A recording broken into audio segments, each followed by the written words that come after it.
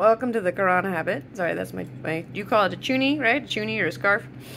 This is my hedgie. I just want to introduce him to all the viewers. I love this. This is our emotional support hedgehog, okay? I got to spend the weekend with my family and they had to go home tonight, so I'm missing them. And this little hedgie is such a solace. If you don't have one of these, I highly recommend it. It's a loving, loving little hedgehog. So I wanted to talk about a couple things tonight. I want to talk about the importance of family, the rights of parents, the significance of life.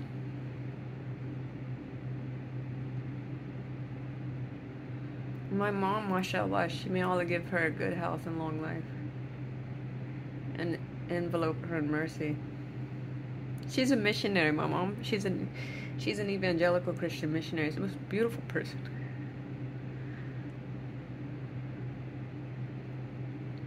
Very upright, decent woman. Much better than me, really. She's so much better than me.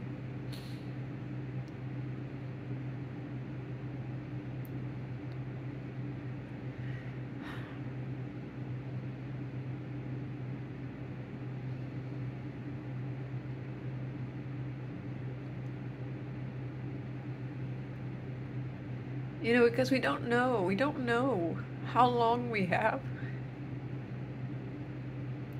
Like a family friend, they have a son. My mom went to Africa to be a missionary. She's been a year there, teaching children. And she became very good friends with a family, a beautiful African family. And they've been lifelong friends. And their son died in his sleep, and he was just a 33-year-old man. It was the baby of the family, the pride of the family, you know, like the joy of the family, the strength of the family. And sometimes we get to live a really long life, but we still, to Allah we belong, and to Him is our return. And sometimes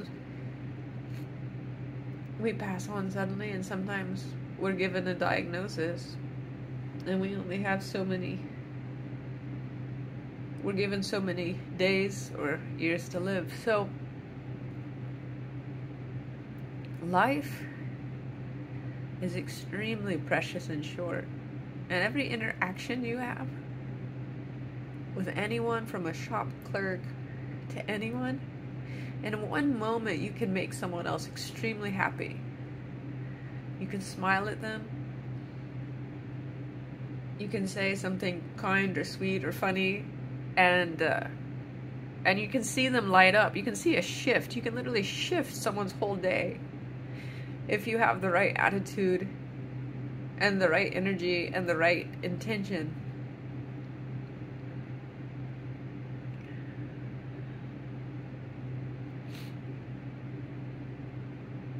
And it's so important that we do that for each other, because the world really needs that.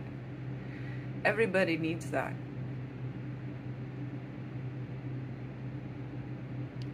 So that's one point I wanted to make, is that if whoever you love in your life, whoever is in your life, that you're blessed to have in your life, you know, if you can hold them, if you can tell them you love them, if you can kiss them, if you can do a kind action, any kind of good deed, whether it's serving them or just any kind of sweetness,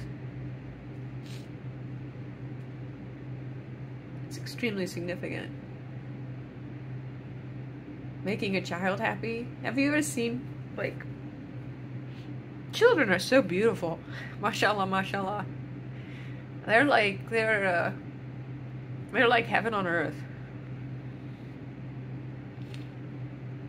Completely trusting, completely innocent, full of promise.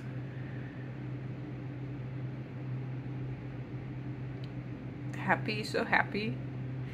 No demands, very few demands, you know. Children, they're extraordinary. In the Bible, Christ says, be like the children. Because we're to be childlike. To have that trust, that faith, that innocence, that receptivity, that love. It's just extraordinary.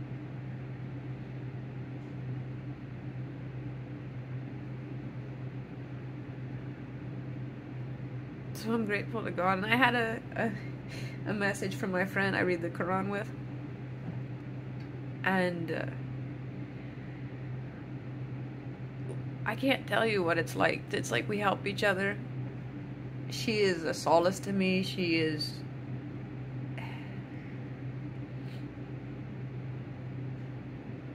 a support. She's extremely wonderful friend. And we are passionate about the Quran. And we want to read through the Quran, and so we take time to do that together.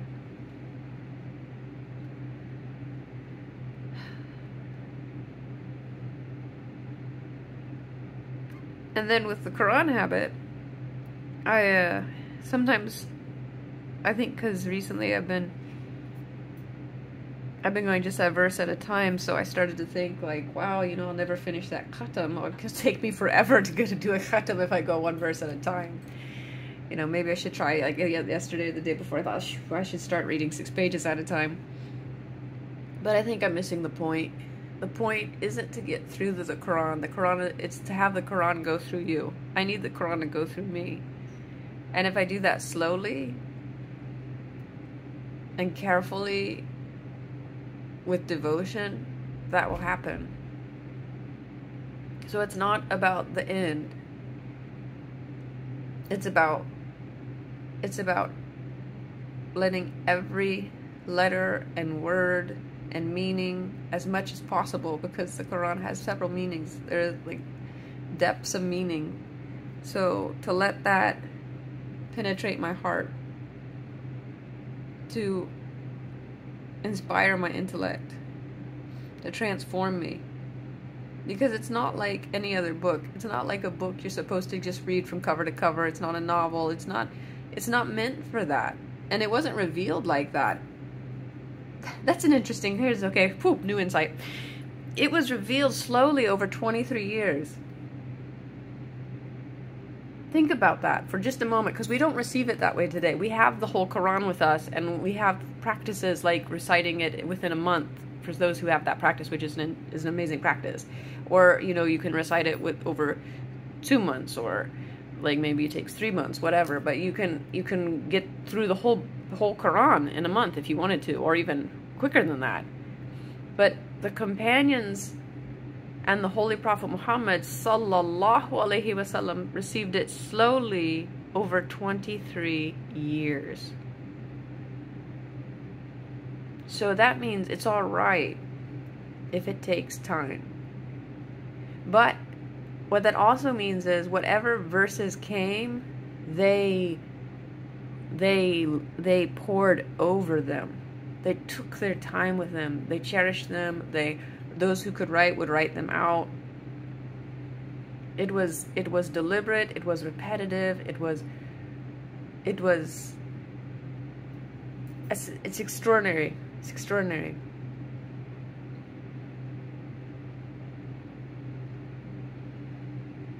So, just those 3 thoughts. And this is a long video, and I really don't know. I don't know if anyone's out there. But, so, first thought is about being good to one's parents, cherishing life, appreciating the moment, and really witnessing it and witnessing other people.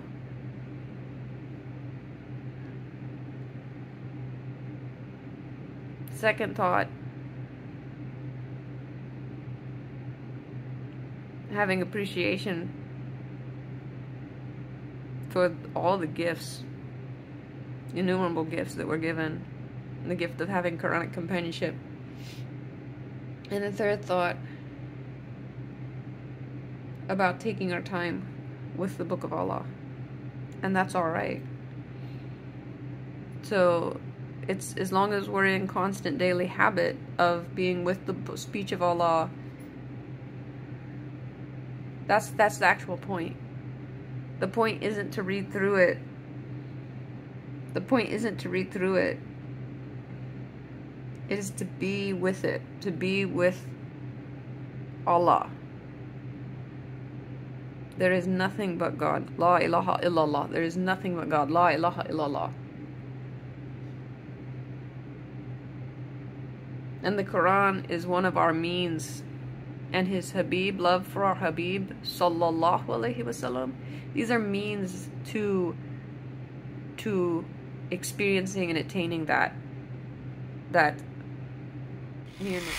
Okay, hi again. Salams. It's been it's an emotional night, people. It's an emotional night. No, alhamdulillah, it's a great night. It's a great night.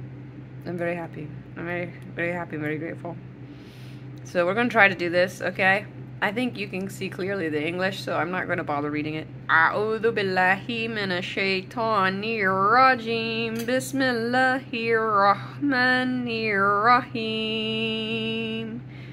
Kullu anna indi ma tastajiluna bihi lakudiyal amru bayni wa baynakum wallahu a'lamu bidh-dhalimin.